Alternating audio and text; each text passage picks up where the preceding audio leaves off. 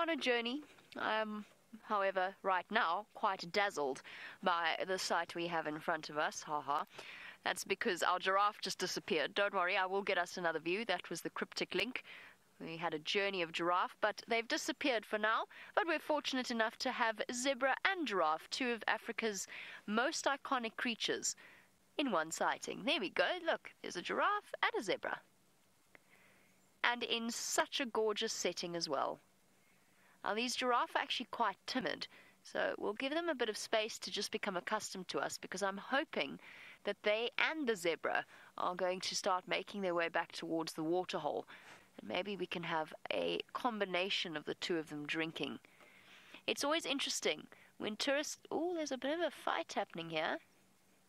Let's calm down now. It's always interesting when tourists come to visit South Africa.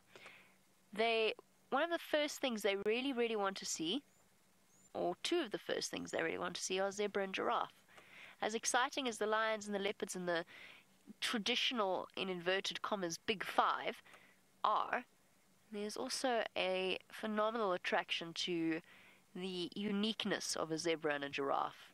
There is also, if anybody's interested, a band called Zebra and Giraffe in South Africa. That is not a happy zebra. They've obviously coming into conflict, a little bit into conflict with each other. You saw the ears back there, just like a horse. Reading zebra's body language is relatively simple, especially for people who are horse riders or familiar with horses. And you can see it. They're unsettled. And it's not for any other reason other than that is just what zebra do. They come into conflict with each other. There's infighting within a harem. And she looks as though she's causing nonsense. She's in a foul mood. Ears back. Not a foul enough mood to stop her from feeding, though. And there our giraffe, straight into the sunlight, but I'm still going to sit patiently and wait here. That's another thing that I'm really excited about in Kenya, is seeing a new species of giraffe, to see the Maasai giraffe. That's also going to be truly thrilling. And compare them to ours, and to see the differences.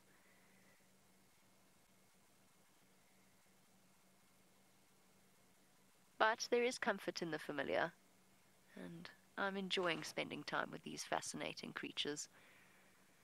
There is a massive game path, so a path that is well trodden, almost like a hiking trail, just on the other side of this road, and I think that's where these giraffe and zebra are aiming. And it leads across the drainage line and then towards the pan. So I think if we just sit tight, we might be in for a treat. I think if we try and... Oh, look at that! That's very cool, Dave. Stripes and spots. Or stripes and patches, I suppose. Giraffe aren't really spotted, they've got patches.